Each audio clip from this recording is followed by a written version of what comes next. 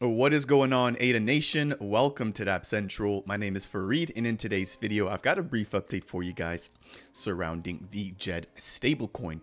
So over the course of the past few months, the DJED team, again, which is going to be developed and spearheaded by COTI, has officially announced that they would be moving over to Ethereum and also expanding into the BNB network. Now, the BNB network is going to be the Binance Smart Chain. And today we just got an official announcement that they now have a liquidity pool on the BNB chain. So what I want to do as a part of today's video is quickly break down exactly how you can take your DJED from Cardano, move it over to the BNB network. And if you want to become a liquidity provider on this new Dapp, which is now hosting the DJED stablecoin, how you can go ahead and do that. As always, if it's your first time stopping by this channel and you guys want more content like this, do consider hitting that like button and do also consider subscribing. And if you guys have any questions surrounding anything I'll be chatting about today, then again, make sure to go ahead and leave a comment down below. Now, this first article here that I'm sharing with you guys was released in the early portion of May. And there's actually a second article that I also want to touch on here for today's video. As always, I'll leave the links to them down in the description below. But we basically had a depegging event which took place surrounding the SVB banking collapse in the latter portion of the month of February. Since then, the stablecoin communities have been looking to see exactly what has been stable, and the DJED stablecoin really was tested and proved itself during that time period. Now, as a result of that, we saw that the DJED team announced that they would be bringing and bridging their stablecoin to the ERC networks, which include Ethereum as well as BNB, with a partnership with the ChainPort bridge. Again, as a part of my last video, I basically broke this down. But if you guys are not familiar with ChainPort, you can access their website by heading over to app.chainport.io. From here, they do now support the Cardano network, so you can quickly connect your wallet, which I've already done. You can then select which network you want to move your tokens from, right? Which right now I've selected Cardano, and then where I want those tokens to be ported over to. So keep this in mind that this version of DJED will be a wrapped version. So what this means is that whenever you're grabbing your DJED from Cardano, they're going to be locking that up and then minting or providing you a wrapped version of the equivalent amount that you're looking to bridge over into the new ecosystem. Once you're done doing whatever it is that you want to do in that new ecosystem, you can then unwrap those assets, therefore unlocking the initial amount of DJED that you locked up on the bridge. So that's how this is going to work. But once you selected your to and from chains, you can then select your token, which right now we can see that ChainPort supports COPI, DJED, GENS, Horde, and the World Mobile Token. Now, we would expect that this list continues to grow, especially as we get more projects building and reaching out of Cardano. So that is going to be how you can actually bridge your tokens over. But let's jump into the latest article here, which was just released 2 days ago. So the DJED token is now actually going to have a use case in terms of liquidity provision on the BNB chain, again, with a partnership with the Thena application. So it states here, we're happy to share that DJED can now be used on the Thena platform. Again, this is going to be a Dapp on BNB. With the introduction of wrapped DJED onto the BNB chain, Thena can now offer DJED/USDC liquidity pools where users can now deposit both coins and begin to earn an APR for their deposits. If you guys are not familiar with the liquidity providing process, it's where you provide 2 tokens in order to earn a passive yield. But again, do keep in mind that there are some risks associated with being a liquidity provider.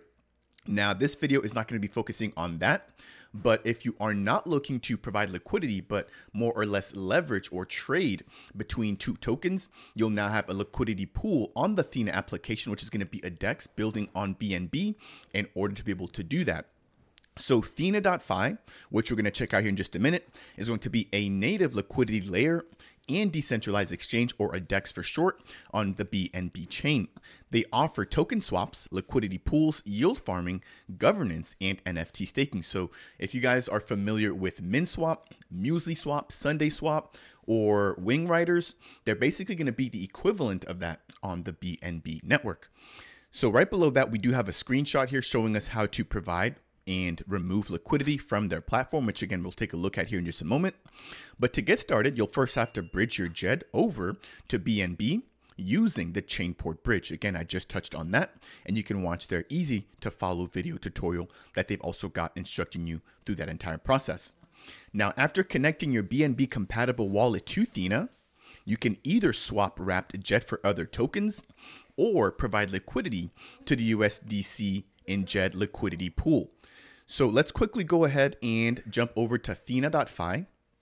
And from here, I don't actually have a BNB specific wallet, but if you did, you could connect your wallet. Now, once you do that, you've got the ability to add liquidity or swap directly from this particular liquidity pool. If you're adding liquidity, you'll have to add an equivalent amount of JED and USDC.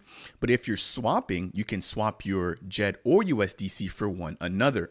One cool thing that I did want to note here is going to be how much of the tokens are actually locked right now on the BNB network.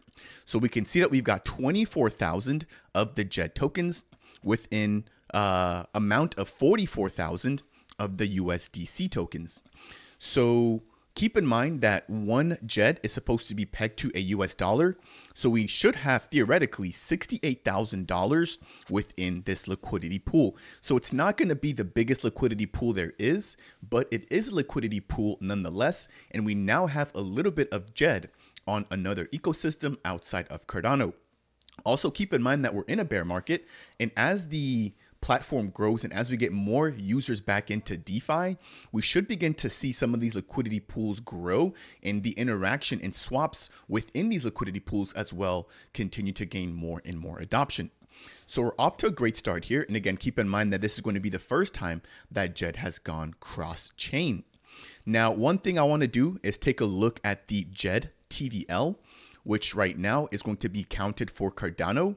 And we currently have a total TVL of $11 million for JED on Cardano.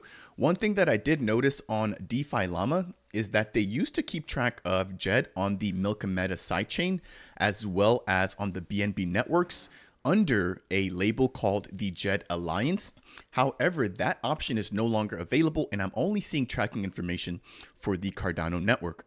That said, we did have an all-time high in terms of TVL of $17 million around the April timeline. And since then, we've seen a slight decrease in the actual TVL for this particular stablecoin. Jumping over into the next portion here, I do want to quickly touch on the minting and burning mechanisms for DJED and SHEN, given the fact that we now have a collateral ratio below 400%. Now, if you guys are not familiar, depending on the reserves, right, for the DJED stablecoin, which is going to be in the SHEN coin, we want to make sure that there's always a collateral ratio of anywhere between 400 and 800%. This basically confirms or makes it so that no matter what happens with the actual price fluctuations of the underlying assets or the underlying collateral, that you can always redeem your DJED for $1.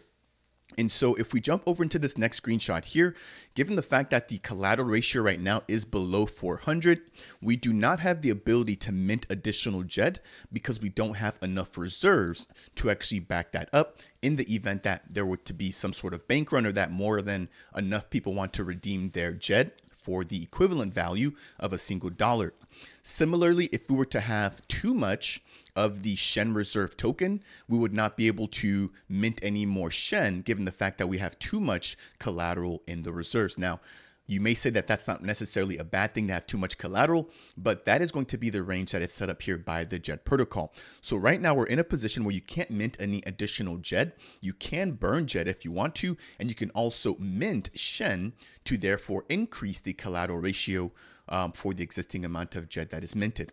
I do have a full dedicated video breaking this entire process down, if you guys want to find out more about the collateral ratio and when you can mint or burn DJED, as well as mint or burn SHEN.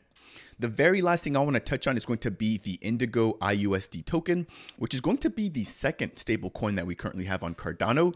So as I mentioned before, we have a TVL of $11 million for DJED.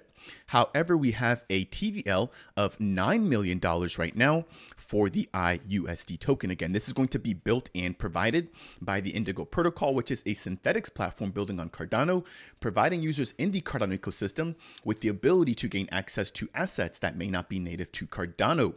So I believe that is going to be it there, touching on the DJED stablecoin, bridging over to the brand new BNB network. And again, it's now going to be available in the Thena DEX, as well as briefly touching on the Indigo protocol and the TVL of the top 2 stablecoins right now building on Cardano.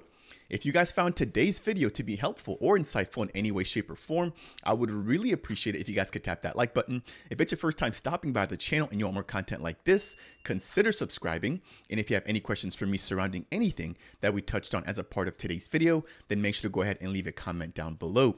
That said, and as always, I will see you guys in the next video.